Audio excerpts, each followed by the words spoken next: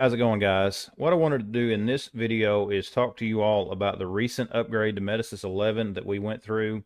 For us, this was a pretty significant upgrade because we not only went to Metasys 11, we also migrated to a split server system. And I'm going to tell you a little bit more about that as well as some of the issues that we ran into for this upgrade. Now, first of all, the technicians from Johnson Controls that installed the software and got us back up and running. I know one of you guys are watching this video. Really appreciate all the work that you guys have done. It's very, very helpful, and look forward to working with you quite a bit in the future. But guys, what we did is we had to add an additional machine. The new machine that we added serves now as our SQL database server. Okay, it is the fastest machine. It is the one that is configured for optimum performance. So that is the one that is now our server. The existing machine that we already had, we had to upgrade the software that was in it, the operating system. It was running on server 2012, so we had to bring that forward quite a bit. We also then added a virtual machine that we are using as our SCT machine, our SCT backup machine.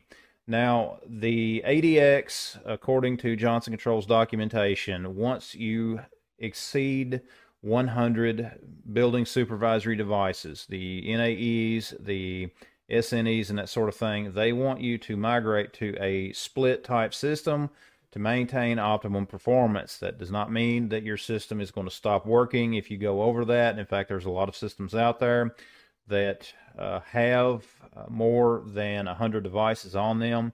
Ours did as well, but based upon the recommendations from Johnson Controls and with future plans within the system, we decided to go ahead and migrate to the split type system.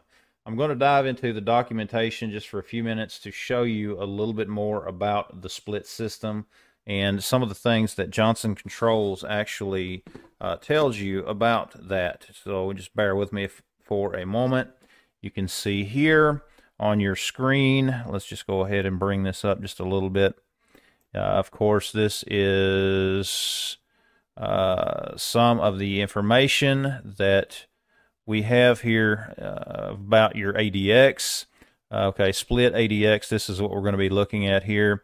And you can see from their documentation, the split configuration of the ADX involves installing ADX functionality on two separate computers with SCT on a third separate computer.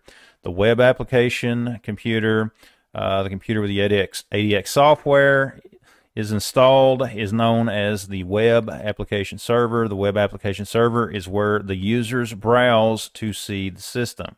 This is typically what you see. This is Metasys as you know it. The database server is the computer that contains the SQL Server software database. It is known as the server database. The database server houses historical data such as your trends. If you were doing any kind of capturing on historical trends and that sort of thing, the database server is where that data is stored. It cannot be used as a data repository by more than one web application server. And the SCT computer is the computer that contains your SCT software, as I mentioned earlier. If you do your backups, which I strongly recommend that you regularly run SCT on all of your building supervisory devices. It's going to save you a lot of trouble in the future. If you have an NAE fail, if you have any of your devices fail, having a good backup, a good recent backup is going to save you a lot of aggravation. Trust me, I know. If you do not have a backup of the database within a system and that device fails, all of your logic, your schedules, your whatever, all goes away and you have to rebuild it from scratch. So I highly recommend you regularly run backups on your SCT. Okay, that is a very critical thing to do. Also, it's a good idea to have more than one copy of your backup. Now, some of the things that we ran into when installing, migrating to the split server system, the when we first brought the system back online, there were some issues with a lot of the devices that were going offline. They were just all red X'd out. And of course, whenever you do an upgrade like this, there's always going to be some issues. I'm just going to pass as much information along to you guys as I can. And if any of you all are working on migrating to a split type system, then this is some of the things that you may expect as well. The first thing that you have to do, the first thing that we did, was to get the SQL running on the new machine and get the backup of everything moved over to there before we even began installing the Metasys software on on the existing machine, bringing it up to 11. When we began installing SQL, there were a few issues that required some registry hacks, and of course that was something that that was literally something that one of the JCI techs had to Google to get the specifics of what he needed. He was having issues getting SQL installed on the database server, but once he figured out exactly what point to get working to change within the server, he was able to get it working. Now, that's something that you may or may not run into. I wish I had more information on that, but unfortunately I don't. I was not able to document everything that he was doing, but I'm just putting it out there for you all. Again, it was something that he had to change within the registry to be able to get SQL online and working on this machine.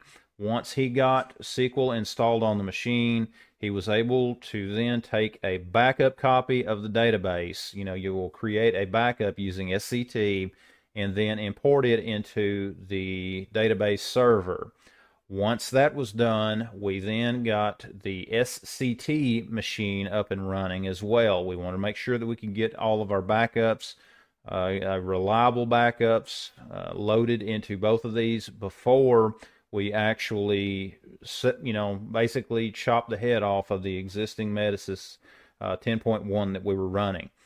Okay, we got the database server up, got the SCT server up, and again, it was a virtual machine.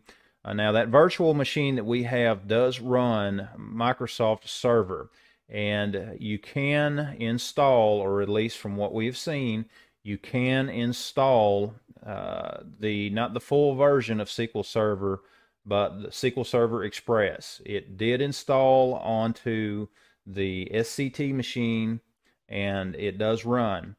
I know that if any of you guys have priced your SQL database, you know that anywhere that you can save a little bit of money, the better off you're going to be.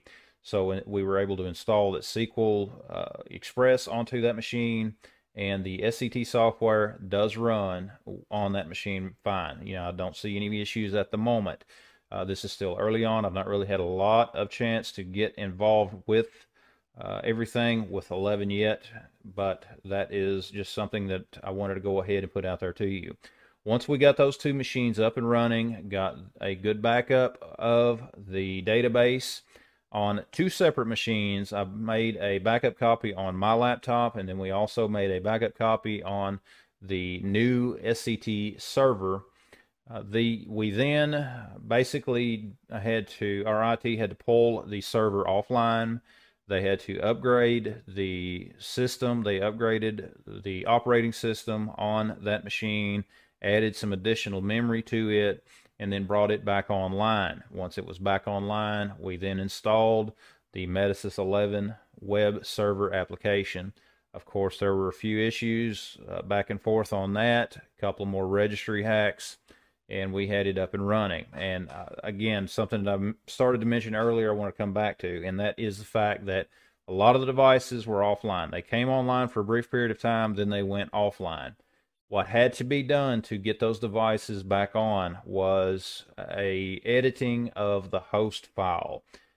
Each of the devices, for some reason, the files got corrupted, and all of those devices that went offline, the ID as well as the IP address had to be manually entered into the host file to make them work. Now, the question was asked whether or not we should just blow them out and then just pull them back in manually to where it basically would start from scratch, doing a remove from site. But when he was on the phone, when one of the techs was on the phone from FC or the field service center, they did not recommend doing that. There was a lady there that was very helpful in getting this done, and she said that basically don't do that. You're better off editing the host file to get those back working. As soon as the correct information was entered into that host file, as soon as the save button was hit in Notepad where it was edited, that device would pop back on with the system with no problem whatsoever. We got all those back online, and then we continued working through some of the additional bugs within the system. Now, some of the additional issues that we ran into was the fact that some schedule objects within one particular building, apparently there's some type of corruption that was in them, and we ended up having to, the JCI techs ended up just rebuilding each of those schedule objects. They would not pull into MUI. I could see them in SCT. We could edit them in SCT, but they would not populate in MUI for whatever reason. I do not know the specifics about it. You could not even see them in MUI. You would pull them over and, go even under the network tree, pull them over, and they just were not functioning right. It was very clear they were not functioning right.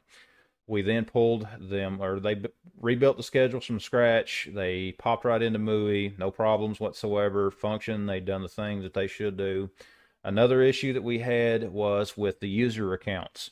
That is something I'm still working on putting back together for a few folks, but the user accounts, for whatever reason, there are some users within the system that it completely locked them out of their accounts. Do not know why, but it did. It just completely blew them out.